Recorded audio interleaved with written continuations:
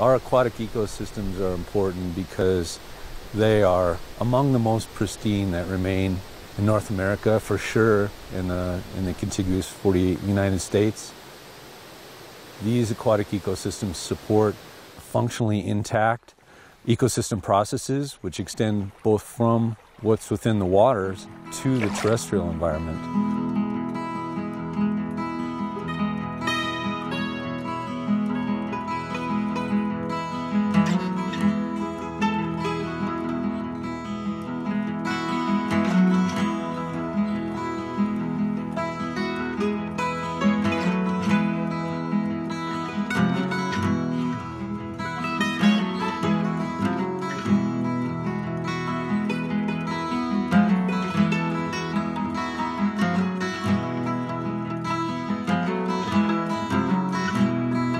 Yellowstone's aquatic ecosystems are incredibly diverse. The one thing also I would say about Yellowstone's aquatic ecosystems is that just about every freshwater species that exists could probably find a place suitable to live here, which makes it then also vulnerable to invasion over time if we're not protecting these places.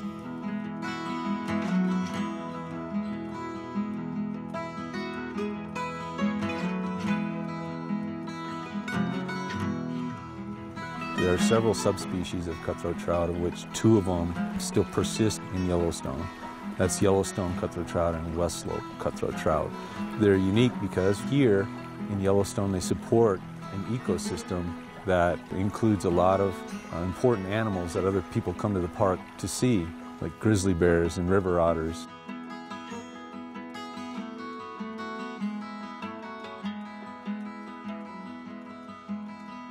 So the native cutthroat trout of Yellowstone National Park are being threatened by non-native introduced fishes that were brought into the park actually intentionally in the late 1800s and early 1900s.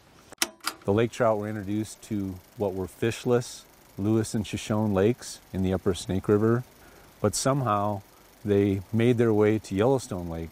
The non-native lake trout are highly predatory species, so the lake trout had a huge impact on the native cutthroat population of Yellowstone Lake and caused a severe decline in the cutthroat trout.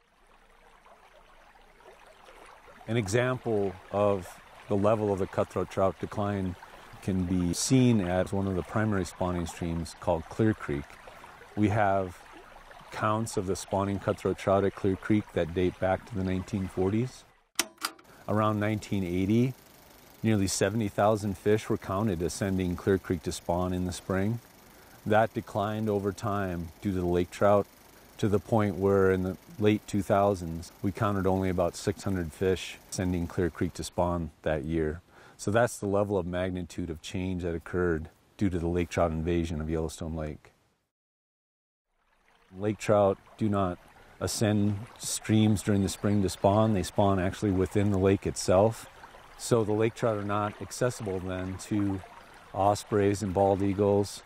They're not accessible to grizzly bears, black bears on spawning streams in the spring because they're not there.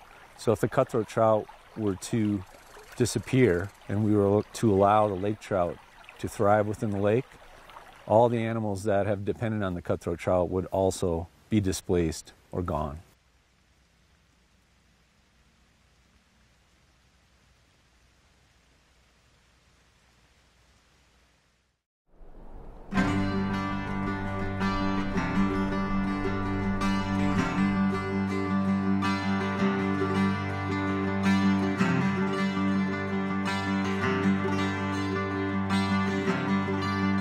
We've been removing over 300,000 lake trout per year.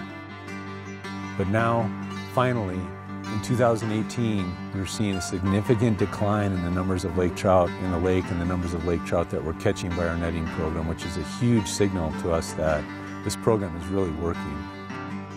Anglers do play a role at suppressing lake trout from Yellowstone Lake. We have a must-kill regulation. So if an angler does catch one out there, they're required to keep it or at least kill it before they put it back in the lake. We know that tens of thousands of lake trout are removed annually by anglers from Yellowstone Lake, which is a huge benefit to us. Our goals here are to suppress the lake trout and allow the cutthroat trout to rebound and recolonize naturally on their own.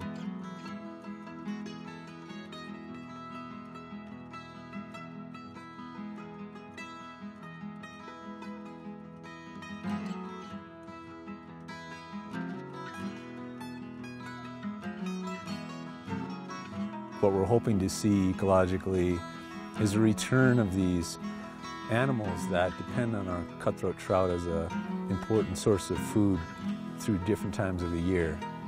Especially our grizzly bears and black bears, which we're already seeing come back to some of the spawning streams in the spring.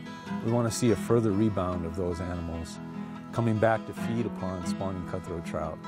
One key indicator will be our osprey population around Yellowstone Lake, because ospreys only eat fish. And so once the cutthroat declined, the ospreys then were largely displaced from the lake ecosystem. We want to see those osprey come back and feed upon the cutthroat trout the way they once did. One important thing that visitors can do to prevent the introduction of aquatic invasive species, to make sure that anything they bring into the park is totally clean. If you're bringing a boat to Yellowstone National Park, you need to make sure that it's not carrying any water from any other water body. So drain your bilge, drain your live well, because that water can contain essentially microscopic animals that could invade Yellowstone Park. This park is really intact when it comes to aquatic invasive species, and so we still have time to prevent the introduction of anything else that could cause tremendous ecological harm. It's essentially the best of what we have in our country right now. You know, the majority of this ecosystem remains naturally intact, naturally functioning, and we need to keep it that way. That's the mission of the National Park Service.